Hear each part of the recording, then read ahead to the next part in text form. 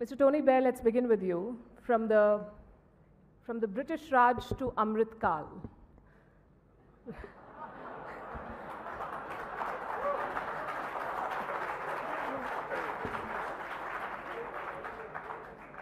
Thank you.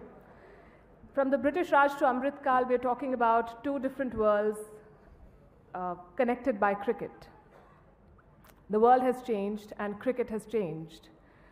What sort of parallels and divergences do you see? Right, well, thank you, Baki, for that introduction. And can I say, first of all, it's a great pleasure to be here again. Great pleasure to be with my good friend, Jay Shankar, some of whom I have enormous respect, and to see Kevin again after quite a long time. The last time I saw him was when I welcomed him and the English team into Downing Street after they won the Ashes in 2005, where I've just said to Kevin, he was easily the most sober person in that team.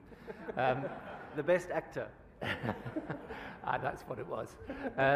So, look, I think the change that's happening in the world today is, people talk about whether power's shifting east. I think it's not so much shifting as today power is going to be shared. Right? There is no doubt that the rise of China, the rise of India now has changed geopolitics. You've got Indonesia now becoming an increasingly powerful country. I think the Philippines is going to make great strides. Vietnam, its economy has surged enormously over these past years. So I think we are definitely in a new era. But I think there are several things that are interesting about it that need reflecting.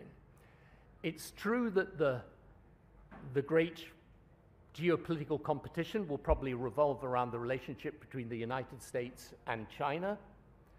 But here's the thing which is interesting. I think over the last 2 years, under President Biden, and I'm not sure everyone in America sees it this way, but this is how I see it as an outsider. America has re-emerged as the strongest power in the world by a long way, both by dint of its economy, its military, its resources, its technology.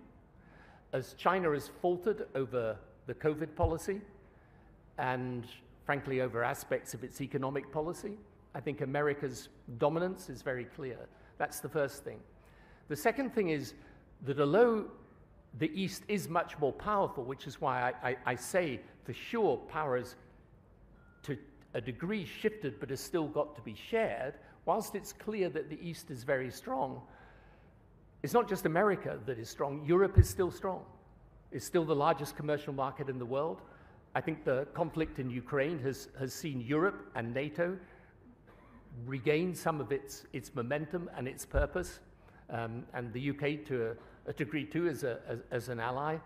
And so I think the real challenge today is how you make sense of this shifting geopolitics.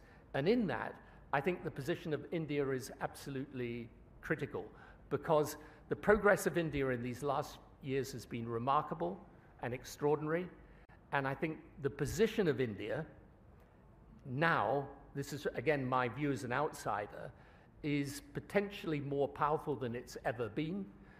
With the G20, this is in a way a demonstration of its authority on the global stage. But increasingly around the world, when countries are worried about whether they have to choose between the USA and China, I think India is a country seen by many as an objective friend. And I think it's got the opportunity now to lead the global south in a way that's never been true before. But your point of power being shared and not shifted so much, is the West prepared to share that power? Because I do not see a lot of enthusiasm on United Nations Security Council reform to start with. Yeah, but the West has got no option.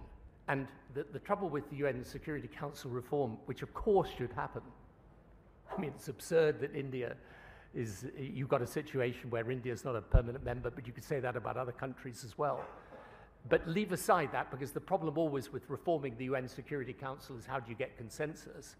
But the West has got no option but to share the power. The question is how you make sense of international diplomacy in this new world.